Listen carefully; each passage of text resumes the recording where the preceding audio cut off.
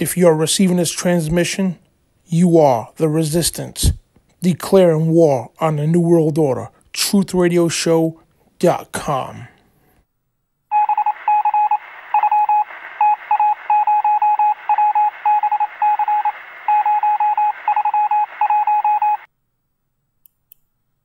Shalom and welcome to the Dan Bidondi Show on TruthRadioShow.com. So we're in this deep, in-depth, comprehensive study of the book of John, chapter 10. So if you missed chapters 1 through 9, they're in our playlist here on TruthRadioShow.com or the YouTube channel that you're watching it on.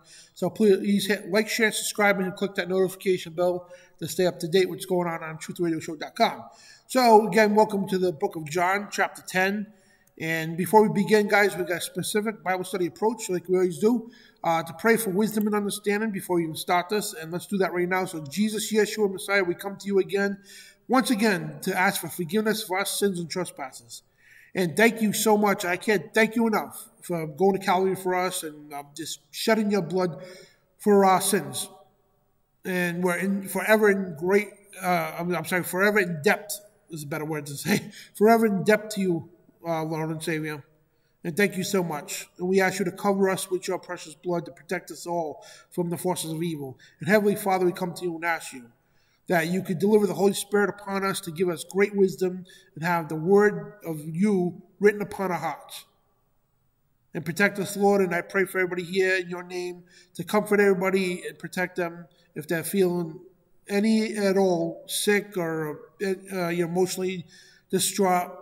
Just anything that's going on with them, spiritually, physically, to protect them, Lord, and comfort them. In your heavenly name we ask, amen. So that being said, guys, we read the scripture in context. We don't just read through the Bible. So if you're just joining us, I encourage you to go watch the other chapters before you go any further. Start at chapter 1, because we don't just read the Bible, we actually study it. So we read the scripture in context, because context is key, and let the scripture interpret scripture. We don't bounce around all over the Bible. I want to point that out right now. We don't read a couple of verses in one chapter here, jump to another chapter or a book, whatever. We don't do that. We read it in context, because you miss so much meat of the scripture when you do something like that. Unless you've got a certain series going on, you got to do something else. But when you actually just read the word, you only stay within that chapter. And so you can fully absorb it if you want to understand it. But if you already know it, yes, there's nothing wrong with going to different chapters to match things, absolutely. But to get to learn the Bible, I would strongly recommend just going through it chapter by chapter and reading that in context and staying there until you're done with it. So if you got a Bible, guys, please open it up. And thank you, Andy, on FOJCRadio.com for carrying this on your awesome network, which is the audio network. So the people listening, please open your Bibles up, and those of you watching, the Bible's right on screen. So we use the King James. So let's begin. So before we start with chapter 10, I want to pick up where he left off. So this is where Jesus healed this blind man on the Sabbath. And this guy was born blind, and Jesus spit in the ground to make clay with the dirt and put it on his eyes and told him to go to the healing pool there and wash it off. And he washed it off, and he was first time in his life he was able to see. So, of course, the Pharisees started questioning him and everything else. And, yeah, the man ended up getting kicked out of the synagogue because he acknowledged Jesus could be the Messiah. Then when Jesus met him outside the synagogue, he told him, yeah, I am the Messiah. And the man fully believed him. So now, again, where we left off, some of the Pharisees which were with him heard these words, right? And they were outside the synagogue. So they heard what Jesus told this man, and they went up to him and asked him, are we blind also? And Jesus told him, if you were blind, you should have no sin. But now you say, we see, therefore your sin remains. Basically telling them you're spiritually blind. And they are, even to this day. Because 2,000 years later, they still don't believe Jesus is Messiah. Anyway, now Jesus goes on to say, verily, verily, and again, when he says that, it's like, pay attention. Because what I'm going to tell you, you need to understand. That's what I believe that means anyway. He goes, verily, verily, I say to you, he that endures not by the door into the sheepfold, but climbing up on some other way, the same is like a thief as a robber. So what does this mean? And he that enters not by the door into the sheepfold. So if someone, you normally normal people come to the door, right? That's what he's saying. But all these thieves and robbers come in through the windows or something, right? They climb up on something to get in. The same as a thief and a robber. But he goes on to say, but he that enters in by the door is a shepherd of the sheep. So he's telling them, like, what he's trying to say here, right? He's telling the Pharisees, listen, you have all these other ways to try to get to the kingdom of God. You're not coming in. And if you enter by the door, who's the door? What is he talking about? The door is Jesus himself. If you enter through me, you'll become a shepherd of the sheep. Jesus is the only door to the Father. And he goes on to say, to him the porter opens, and the sheep hear his voice. And he calls his own sheep by name and leads them out. So what he's saying is, if you read the book of Enoch too, it's an amazing book. It talks a lot about the sheep and the shepherd and all that. Yeah, he's referring to Jesus. Thousands of years before Jesus was born in the flesh. This is why the Kabbalistic people didn't want the book of Enoch anywhere near the Bible and the Catholic Church, because this is a whole new story altogether, a whole new show. I'm sorry about that. Don't mean to drift off, but yeah. Anyway, we've done shows on it, so go please check that out on Spiritual Warfare shows. And also now you see TV's Midnight Ride's done many shows about the book of Enoch. But anyway, he says, to the porter that opens, and the sheep hear his voice, and he calls his sheep by name, and they lead him out. So that's Jesus calling us by names. We hear his voice because we're part of him. Follow him. And when he puts forth his own sheep, he goes before them, and the sheep follow him. And for they know his voice. So question out there to everybody listen, right? Do you know Jesus' voice? Obviously, we never heard the actual voice of Jesus yet. But do you know his voice in the spiritual sense here? And I hope and pray we all do. You know what I mean? Like, because basically where he leads, we do. As we're reading here, we're learning about Jesus, right? So therefore we do. You know, to an extent that we can't go healing people, no, but we try to live the life Jesus, win souls for Jesus, right? And he goes on to say, a stranger will they follow not, but will flee from him, for they know not the voice of the strangers. So when some false prophet comes along, right?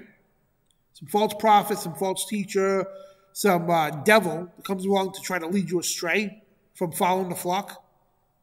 We're following the sheep of God, not the sheeple on the planet. Yeah, the sheeple on the planet is not the sheep of God. The sheep will follow anything the media tells them to do, anything the authorities tell them to do, they just follow without questioning, right? That's not what you do. We don't follow those sheep people. We follow the sheep. We are the sheep of God. And a stranger he's talking about, right? This is, again, false prophets, false ministers and all that, Satan himself. The true people of God don't follow them. They don't recognize their voice in a spiritual sense. So in other words, we're not fooled by these false people. So this parable Jesus spoke unto them, but they understood not what the things that which he was spoken unto them. So I love how Jesus does this, right? He tells you something, right? Gives you a parable, and he goes on with another one, maybe two more. So you can, because these people, like at this point right now, he told them, now he laid out a parable, right? About them not seeing, because they still remain with sin. At this point, they still don't understand what he's talking about. So Jesus, again, for the third time now, he says, verily, verily, I say unto you, I am the door of the sheep. Now I just told you that? That door is Jesus. It's right there. He's telling the Pharisees, I am that door. Because you don't understand me, so what I'm trying to tell you, because he's trying to tell them in an indirect way. Now he's directly telling them, yeah, I am that door of that sheep. And all that ever came before me are the thieves and robbers. But the sheep did not hear them. I am the door. By me, if any man enters in, he shall be saved, and shall go in and out and find pasture. Do you get what it's saying now? Like I said, it's a spiritually, like metaphor spiritually. You follow me, okay? You become my sheep. Follow me. You can go in and out with and find pasture. He says, the thief comes not but for to steal and to kill and to destroy. I am come that they might have life. And they might have it more abundantly. So he's saying a thief, which is false prophets, whoever the case, right? They come to destroy and kill you the soul. He goes, I come that you might have life, an abundance of life. He goes, I am the good shepherd. No, we just talked about the good shepherd here. Yeah, I am him. The good shepherd gives his life for the sheep. And did not, later on in this point in time, right? Well, this account in history, right? Before Jesus' crucifixion, right? He says the good shepherd gives his life for the sheep, right? And later on, in a couple chapters from now, you're going to see, yes, he did give his life for his sheep. That's us. He gave his life for us. And he's telling them, like, basically, yeah, I know you guys are going to crucify me because that's part of the plan to die for the sins of the world. But he that is hireling and not of the shepherd, whose own the sheep are of the not, seeth the wolf come in and leaves the sheep and fleeth. And the wolf catches them and scatters the sheep. So what he's saying, right? A good shepherd stands by, okay? This goes a long way. A lot of things are coming to my mind right now. So I'm gonna lay this out blunt, okay? And I could care less if people take offense to this. Muhammad, right? Muhammad claimed to be the shepherd of the sheep, right? Every time when danger came, he fled and put his own people in harm's way. This is true. He put his own people in harm's way so he could get away.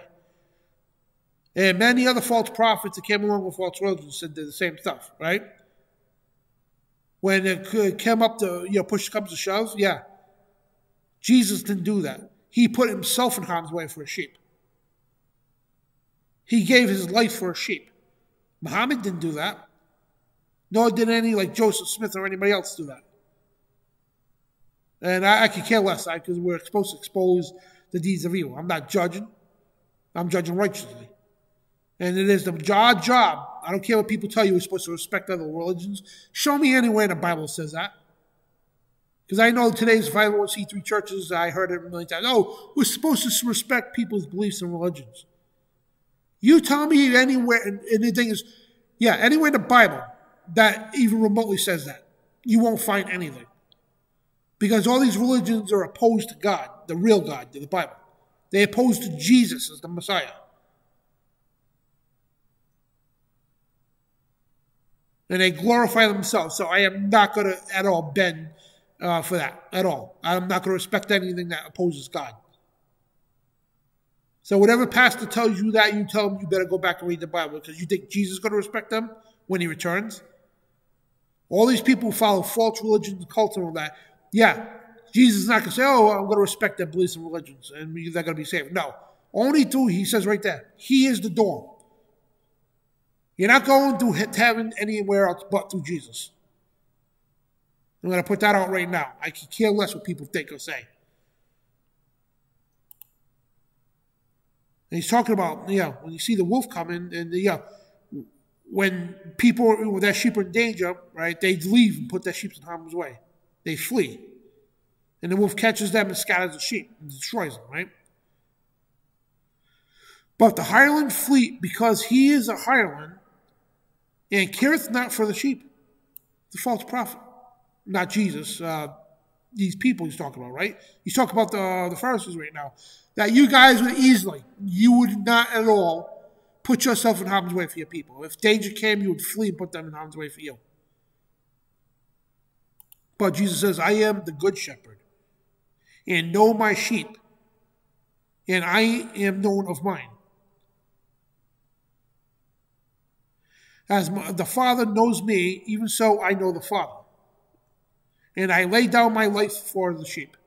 You tell me anybody in history, any so-called religious leader, any so-called prophet or anything like that, right, that laid their life down for his sheep, his followers. You won't find one except for Jesus. And again, Muhammad put his own people many times. I've studied Islam and all that. Muhammad put his own people in harm's way so he could get away. And you're going to see right here, as we go into the next chapters or so, that when the Jewish leaders came to arrest Jesus, right, with the Romans, the apostles were ready to go to be put to death, literally, so Jesus could get away. But Jesus told them, you're going to do no such thing. And he put himself in harm's way for his own people. So he's telling this to the Pharisees, right? And other sheep I have, which are not of this fold. Them also I must bring, and they shall hear my voice. And there shall be one fold and one shepherd. He's talking about the people that be resurrected. I believe this. He's talking about the other fold, right? Is the people who are dead in him. And bring is one shepherd. So I really believe this is talking about, which would let the scripture interpret scripture. But so far what I'm getting out of this is like basically, if it makes sense too, when Jesus returns, right, he calls up the dead in Christ first from paradise, from Abraham's bosom, right? Then right after that, the people who are living on the earth here that believe in him, right, they catch up with them in the sky. So that's my theory about, let's see what the Bible says now, right? This is why we read it in context. We all could come up to conclusions, whatever, but we read it in context to see what it says, right? So therefore, does my Father love me because I lay down my life that I might take it again? No man takes it from me, but I lay it down of myself. I have power to lay it down and I have power to take it again. This commandment have I received of my Father. That's powerful if you really think about it, right? He goes, no man could take it from me. And it didn't matter for the entire Roman army. Didn't matter for every army in Europe or whatever. It's not a darn thing. If Jesus didn't want them to take his life, at any time he could have come off that cross or even stopped them from beating him or anything. At any time he could have destroyed them all with a legion, the angel, or just himself. But he says right there, I have the power to lay it down, and I have the power to take it back again. This commandment have I received of my Father. This authority. And there was division, therefore, among the Jews for these sayings. So after Jesus told them, right?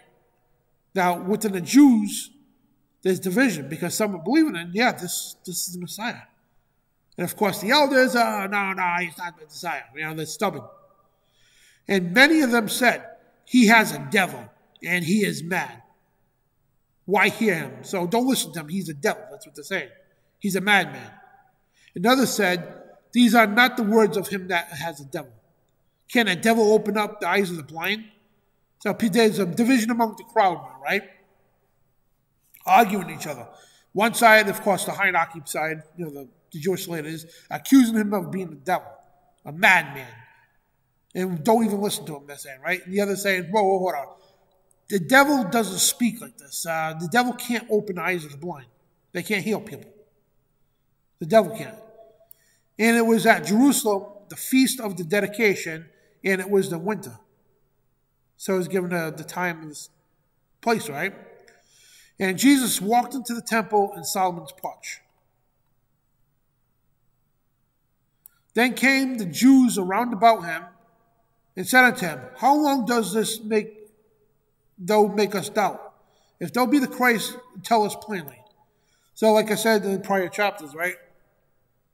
Jesus, without directly saying, yes, I'm the Messiah most of the time, right? But he explained it a million different ways, right? And he's doing this for a reason.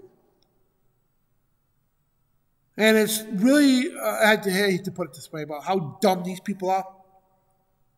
How many different ways, already, how many different ways did Jesus explain to them, show them, bring up the scriptures about him, right? Yet they still don't believe. And they're still dumbfounded, right? So they're saying, how long are you going to make us doubt? And if you're the Christ, you're the Messiah, right? Just tell us straight out. So Jesus answered them, and he goes, I told you, and you believe not. The works that I do in my Father's name, they bear witness of me. Remember the blind man in the last chapter? The once blind man telling them the same thing? How many times are I going to tell you? And I hate to say it. Oh, actually, I don't hate to say it. I care less. These Pharisees at the time, right? Bunch of dumb dopes. That's what they are. How many times has people got to tell them stuff? They questioned the man's parents a couple times. They told him like 2, 3 times, so he's old enough to answer himself. Then they went back to him again. Oh, how'd you see again? And the guy goes, how many times am I going to tell you? Now again, for probably the middle term now, they can't get it that Jesus is telling them who he is. And Jesus says, but you don't believe me because you are not of my sheep, and as I said unto you. Now, if you look at the world, guys, we could tell people of the world all day long till the cows come home. Whatever metaphor you want to use. Till the cows come home, till the chickens come to roost, whatever you want to put it, right? We can say that to tell people all day long that Jesus is Messiah, right? If they are not, if the sheep of God, they're not going to listen. That's what's going on here.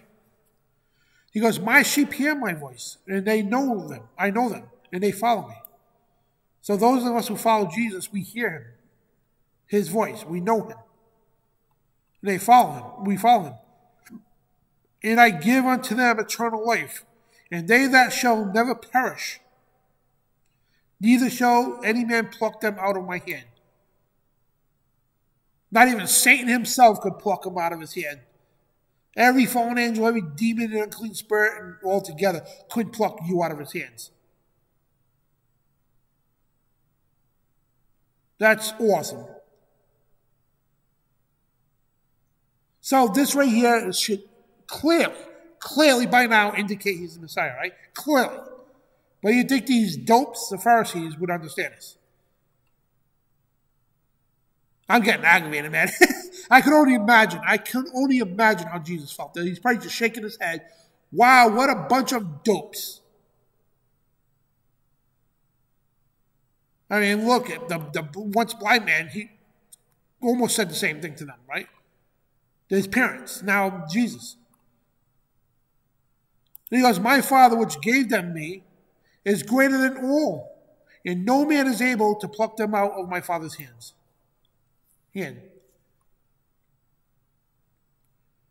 So if we're the sheep of Jesus, right?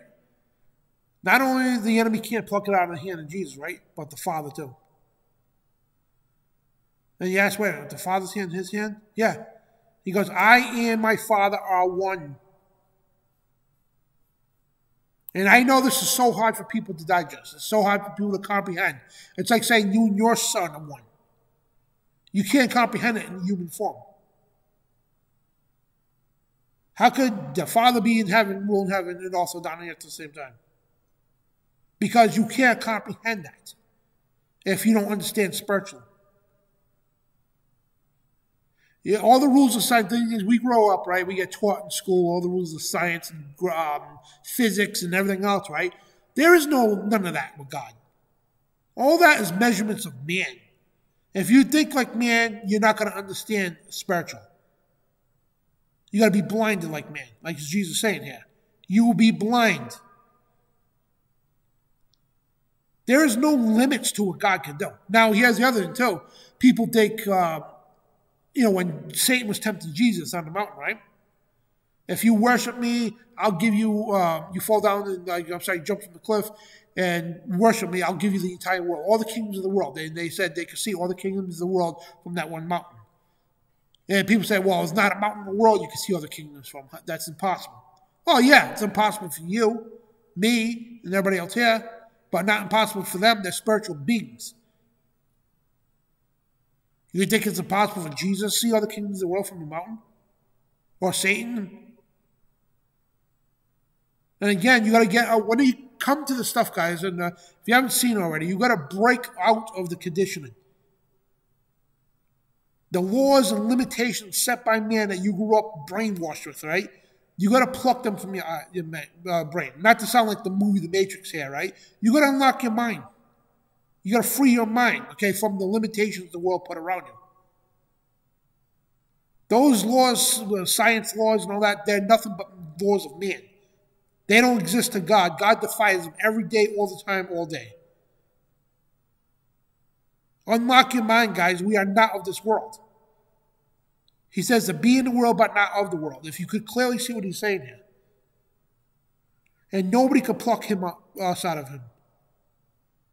And he goes, I and the Father are one. And remember in the prior chapters, it says before Elias and Jacob and all that, I am. He was here since the beginning of time and before. He was only manifest in the flesh, inseminated through the Holy Spirit, into Mary, to come into the world in the physical form, to die for our sins, to atone for this. Because back then they used to have to sacrifice a sheep or something to atone for sin, a blood sacrifice, right? He was the final blood sacrifice. That's why today we don't no longer have to do stuff like that. Because Jesus atoned for our sins.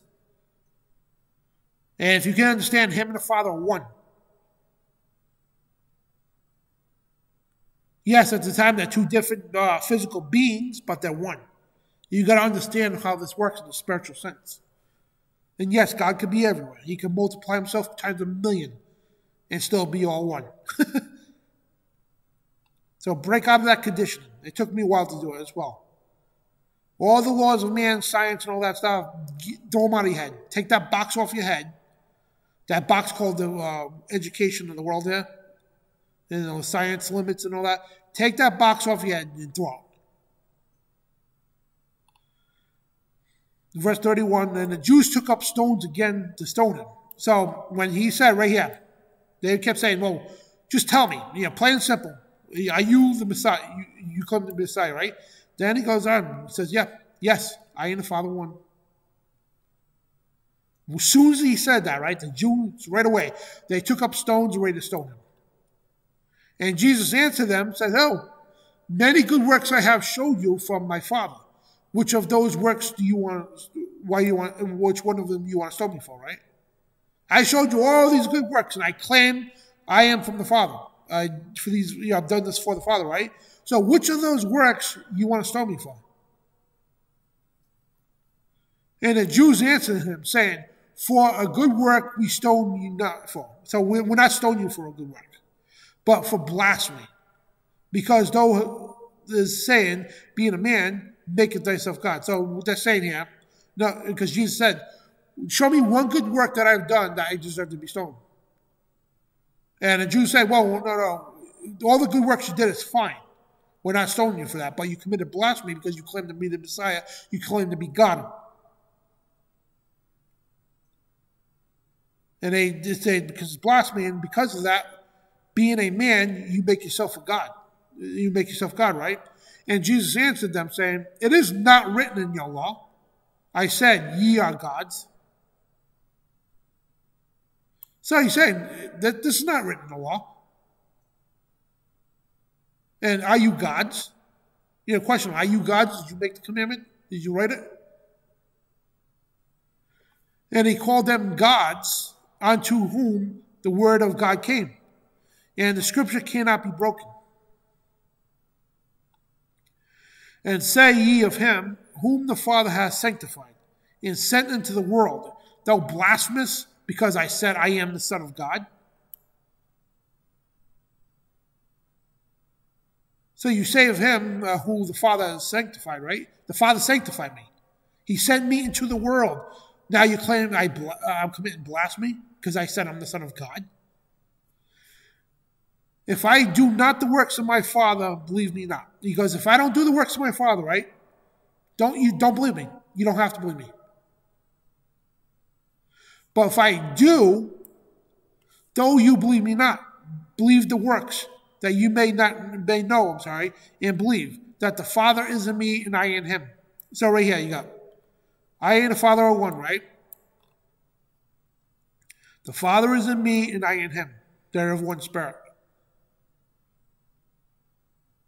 So he's telling them right now, he's challenging them, right? Listen, again, I am doing the works of the Father. If I do something that's not of the Father, yes, absolutely, pick up a stone and throw it right at me. You don't have to blame me. But Jesus did work of the Father, right? So therefore, they sought again to take him, but escaped out of their hand. So as I sit there discussing, all right, are we going to take this guy now, or we're going to arrest him? So the idea of stoning him stopped because it was out of, right away, like, oh, you claim to be God, we're going to stone you, right? So Jesus just, like, really threw the law right back at them, right? Made them think. Bunch of buffoons, they really are. So it made these buffoons think, like, oh, all right, so do we arrest him now? But before David could he do anything, Jesus escaped out of the hand and went away beyond Jordan into the place where John at first baptized. And there he abode. So he went to the place where John at first baptized, right? And he stood there for a while. And many resorted unto him and said, John did no miracles, but all the things that John spoke of this man were true. And many believed in him there. So this is where John was baptizing people, right? And by the way, this book, John here, this is John. I think I made a mistake when I first started the series here. The book of John here is by John the Apostle, not John the Baptist. So I think I might have said that in the beginning. There was a John the Baptist. I apologize if I did. Somebody pointed out, one of the listeners. So this book here is written by John the Apostle. So this is different John here. So he went to the place where John the Baptist was first baptized. And he stood there for a while, right? So many of them, they knew John. And they know that John didn't do no miracles. He just baptized people, right? But John, before Jesus came around, John spoke of, the coming of Jesus and everything about him, right? And they recognized it. It's like, oh, this is exactly the person that John was talking about. And many of them at that point, they started believing him. So sorry to get all jumpy and frustrated, guys. It's just like, they're really aggravating. I can only imagine, like I said, I can only imagine what Jesus was thinking. He's like, oh, all right, these people. How many times am I going to tell them? Unreal, isn't it? So we'll see you for chapter 11. And if you got any questions or comments or anything like that, please put it in the comment section. And if anybody says, well, you're not speaking like a Christian, Dan. Of course I'm not, because I'm not Christian. I don't belong to any of the 10,000 or 40,000 different denominations of Christianity. I am a follower of Jesus Christ, the order of Melchizedek. I followed the Word of God, the Father, and Jesus, and the Holy Spirit. I don't belong to any religion, so I want to put it out there real quick. And I speak how it is. And I try to contain myself. Sometimes I may follow up with a cuss word or something. But I speak directly, just like Paul did, just like Peter did, just like Jesus did. I tell you flat out, I'm not going to be politically correct. And if you want a politically correct person, you got the wrong place, buddy. The wrong place. Go back to your 501c3 churches, your dumbed-down pastors, and that blow smoke up your rear end and tell you everything you want to hear. I don't do that here. I tell you exactly how it is, the way it is. The truth hurts, oh well, deal with it. Build a bridge and get over it. I had to. It's a bitter pill to swallow for all of us, but you know what? Deal with it. So if you want somebody to smooth talk you, blow smoke up your ear, like I said, you go back to your 501c3 churches, your dumbed down religions. I'm not going to do that here. I love everybody and everything else. I respect everybody, but however, when it comes to the Word of God, it must be taught the way it's supposed to be taught. Straight up, unadulterated, unfiltered truth. Just as Jesus taught, Paul taught, Peter taught, John taught, straight up. So thank you guys for joining us here, and go to truthradioshow.com, and it's the easiest way to find us now. So I got several channels I upload the stuff to. So regardless what channel you're watching this on or listening on FOJCRadio.com, go to truthradioshow.com. There's a link to all our shows too, and all our brothers and sisters platforms there. So go there, TruthRadioShow.com. All you do is click on the Bible series, and you got the book of Matthew, Mark, and Luke, and John. Like we're in John here. You click there, and you go to each chapter. Or the channel you're watching us now, you can hit the notification bell. Just hit, like, share, and subscribe, and the notification bell, and you'll be reminded about the next ones coming up. So we'll see you for chapter 11, guys, and thank you so much. So please don't, misunderstand me coming off as a jerk or anything like that. I just tell how it is. That's all. Love you all, truly. Love you all. God bless. And shalom. And remember, you are the resistance. And trust the plan, the only plan, and read it for yourself. Don't take my word for it. Do not take anybody's word for it. Read it for yourself. We just read it, right? Well, guess what? When this is over, when I click end here, right? Guess what? You're going to take that chapter and you're going to read it again. Because it's something you might get out of it that we didn't even see yet. That's the power of the Word, the Holy Spirit through us. So, and if you find something cool, guys, put it in the comment section. So again, TruthRadioShow.com, you find all the listings here. Thank you for joining us for chapter 10 of the in-depth comprehensive study of the book of John. We'll see you for chapter 11. So if you missed 1 through 9, they're in the playlist. So God bless, shalom again, and you are the resistance.